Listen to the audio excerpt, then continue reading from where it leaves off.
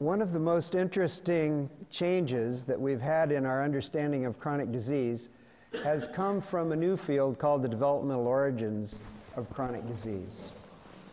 And it really started with David Barker, whose picture you can see on the upper left. And David Barker performed a number of experiments that were really helpful in leading us to understand how this field works.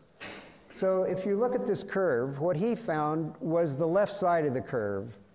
And what he showed was that if you were born at 5 pounds or less in Hertfordshire, England, your risk of dying of heart disease is 3 to 5 times higher than if you were born at 9 pounds. Now, in his data, there was a slight uptick that showed that maybe babies born heavier than 9 pounds had increased risk too. But he wasn't certain, and he didn't publish it.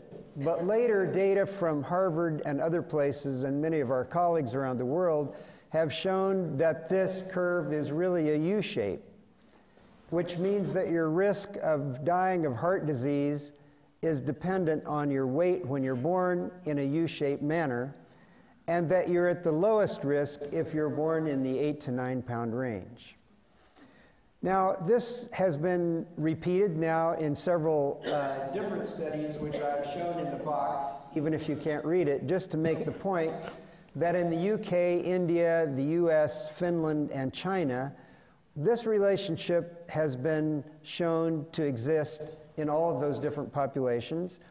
And in each case, the risk for disease is about the same whatever weight you are, even though if you're born in a country like India where birth weights are extremely low, you will still be on that curve. So this led biological scientists like myself and others to try to understand what are the biological underpinnings of this. And we started looking at how the body has changed based on how we grew before we were born. And we discovered some very interesting things, and that is that there are two major changes. One are anatomic changes. For example, if you're born at the low end of the birth weight scale, you'll have many fewer nephrons in your kidney, and you'll be more prone to have high blood pressure. You'll have many fewer beta cells in your pancreas, and as we have shown in our group, you will have fewer cells in your heart, which will make you more prone to having coronary disease and also heart failure later in your life. The other side of this is an epigenetic effect, and that is if you're born at the low end of the birth weight scale, many genes in your body that are vulnerable for being sensitive to the environment will be modified in such a way that it will make you more prone to have metabolic disease later in your life. So we started asking the question, is the bottom half of the curve, that is the low birth weight effect, anywhere like the high end of the curve? And what we've shown is that these curves occur for almost all chronic diseases.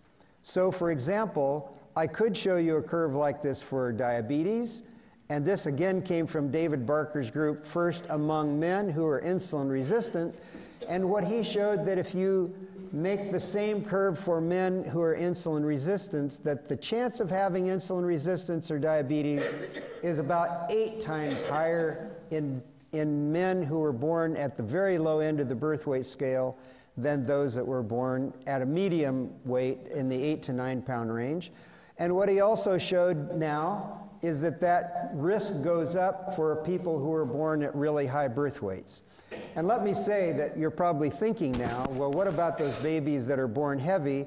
And you'll be thinking correctly if you're thinking that most of the babies in that category are born with poor insulin control in their mothers during that time. So now we've looked at the risk of obesity, and again, this one now is taking from the Helsinki birth cohort, and here you can see there's the same sort of shape curve with a slightly different nadir being at a lower birth weight. Nevertheless, what you can see is that as babies gain weight beyond about 3,000 kilograms or 7 pounds, that when they will have an increased risk for being obese as adults. So we built a model, and the model is based on the notion that most people, especially in Western countries like in the United States, are malnourished. And why are they malnourished? For all the reasons you've already heard today, because calories are cheap and nutrients are expensive. And not only that, calories give you more reward when you buy them cheaply because there's a lot of salt, sugar, and fat that are added to them. So what does that have to do with the outcome of people who are born in these conditions? At the extremes of body mass index, women who have a lot of fat mass when they deliver, and I'll just give you a statistic, at our hospital now, over half of all the women who deliver in our hospital are classified as obese. So it's a very large number.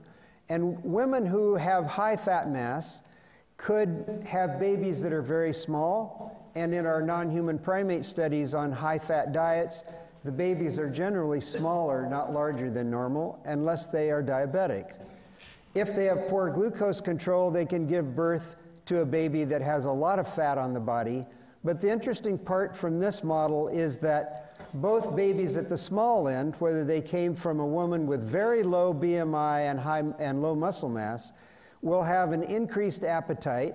This is called catch-up growth. In small babies, they start eating higher calories, and by the way, it can be seen in any animal model. They also have more weight gain in childhood, and they're more likely to have metabolic disease.